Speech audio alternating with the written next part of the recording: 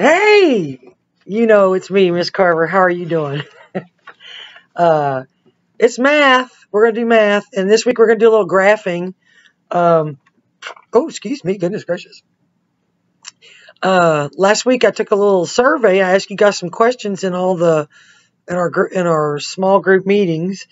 And so I wrote down tally marks and gathered that information. It's called taking a survey. And I want you to go to Tumble Math Books and watch Tally Marks. I think is the name of it. It's in the must-do list. Tally Marks. So it's taking information. So it kind of explains to you about how to collect information with tally marks for a survey. And we've been doing that with the weather. We've been doing tally marks all year for weather. And, this would be the time that we would look at the weather chart and we would graph that information. We would analyze that data and we would make that into a graph for rainy days. But now we're not there. So we don't know how many days it is. But it was a lot of sunny ones, I can tell you that. And we, had a couple of foggy ones this year. It would have been an interesting. But anyway, so go look at that book, Tally Marks, and look at how to collect information for the survey. And then there's Brain Pop, Pictographs, making graphs with pictures. And there's bar graphs. Now, we've done some bar graphs in the past, and graphing apples, of the favorite kind of flavors of apples, and then a couple of other ones we've done.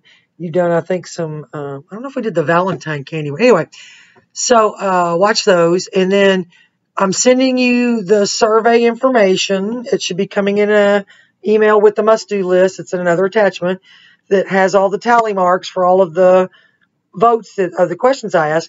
And I don't know how to make a group of 5 tally marks with 1, 2, 3, 4 with a slash across the 4. So if there's 5, it's 4 straight ones and then 1 backslash. So that's a 5. Okay, so you take the information and you decide and make a pictograph or make a bar graph. And then I want to see your pictograph or bar graph, or you could do one of each. And then you go, after you figure out what you want to do with that information, you can go back to Tumble Maths, and there's a book that tells you step-by-step how to make a pictograph, and a book that tells you step-by-step how to make a bar graph. But we can look at, I took the information from favorite trip. We said, did you want to go to the beach or did you want to go to the mountains? I asked that. And so I put up here that it's a pictograph, and then favorite trip, and then here's my key. My hand's been bothering me, so I didn't want to do a bunch of drawing. So I used my stamp, my address stamp. If you see an address stamp, it equals 1 vote. So, beach and mountains. So I look over here on my chart that let me turn the right page, hang on. My tally marks for beach and mountains down here. I kind of sloppy. And so it said for beach, I had 11 tally marks. So that's 11 votes. So how many of these do I have to put in the beach column? 11. Yep. Okay. And for mountains, it said I had 4 votes. How many of these do I have to put in the mountains column? 4. Yep, that's right. All right. So this is what it looks like. So 4 votes for mountain. 1, 2, 3, 4. See, each one of these equals 1 vote. And then 11 votes for beach. 1, 2, 3, 4, 5, 6, 7, 8, 9, 10, 11. Each stamp equals 1 vote. So that's my pictograph. You're going to make a pictograph too. You can draw a real simple picture. They'll tell you how to do that in the Tumble Math. Okay, and then the bar graph, I decided I would do favorite ice cream flavors. So I had to make a grid for this one for me. This is the way I like to make it. On a bar graph, you put the title up here. And on one side, you put the whatever it is that you're voting on or talking about. And this time it's ice cream flavors. And then on the other side, you're going to put the numbers. Or you can put the numbers on this side and the flavors on this side. Depends on how you want to do it. this was just easier for me. And then I look at my votes, and then I color in the bar to correspond with how many votes I had. And you can see for chocolate, I've already got 4 votes for chocolate. So let me get another marker and color in a different one. Got to go back to my ice cream information. So favorite ice cream. So for strawberry, I had 4 votes. So let me color in strawberry real quick. 1, 2, 3, 4. That's going to be almost the same as chocolate. Yeah, exactly the same as chocolate. So let me color those in. Try and do it fast so it doesn't bore you. Okay, so there's 4 for strawberry. Okay, and then let's look. Got bubble gum. Somebody picked bubble gum. 1 person. So let me put my cap back on my marker and get a marker for that. And for that one, how do you think? How many are going to color it for that? 1 vote. How many should I color in? How many do you think it's going to be? It's going to be 1. 1 for bubblegum.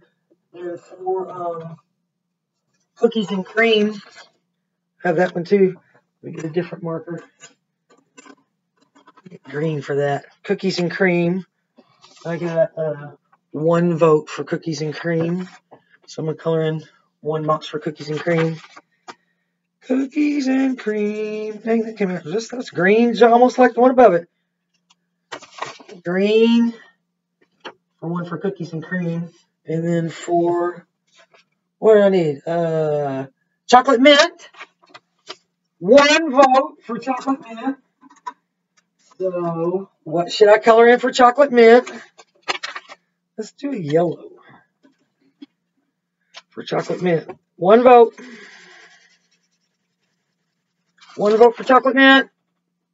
There's 1. Let's do vanilla. Vanilla, I have 3. For vanilla, we will use orange for vanilla.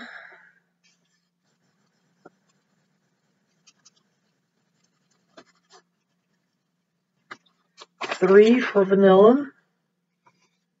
With a 3. Okay, and the only one I have left is cookie dough. Cookie dough. How many cookie doughs? I got 2 votes for cookie dough. So, what shall I color in for cookie dough? You think? Okay, hang on. All right. 2 for cookie dough. So there's my bar graph. And now I've organized that information, favorite ice cream.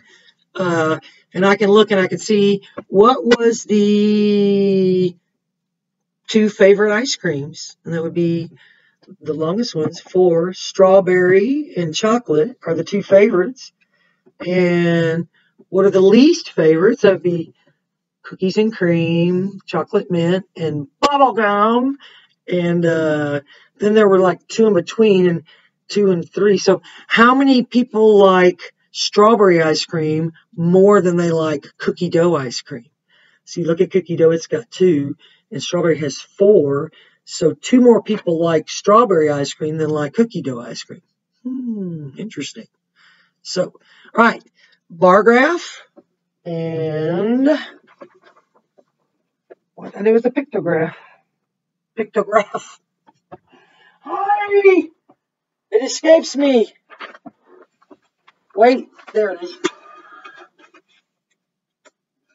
Pictograph. Bar graph. I left my name off of that one. Sorry. Shame on me. Name's on that one.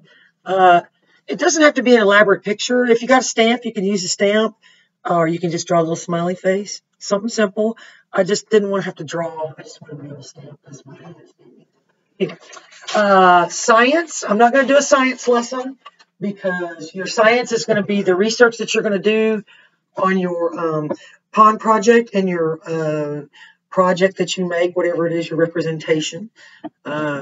Miss Stamp is going to have a video on how to do the pond project. It's kind of a little slideshow, and it kind of gives you step-by-step instructions. And The other kindergarten teachers are going to have videos on Davis Kindergarten. I'll put mine on my page and their page so that they'll all be there. And you want to go and look at their animal videos and see what their craft is, and you might help you figure out what you want to do. And so, in social studies, you're going to go. It's on the must-do list. You're going to go to Cymbaloo, and you're going to look at the Mexico tile, and there's some little activities there for Mexico. So, why is Tuesday important? Yeah. So, that's it for science, and that's it for social studies, and that's it for math. Don't forget your graphs, and try and do some word problems and some naked numbers, and relax, y'all. Okay. Big hugs. Long breathing. And see you later. Bye. Oh, stop here.